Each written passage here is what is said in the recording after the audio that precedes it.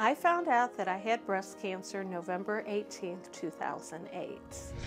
Being told you have cancer, I had a lot of family members and friends with cancer, and everybody tries to be supportive and all that stuff and understanding, but you don't realize what it's like until they say the cancer word to you.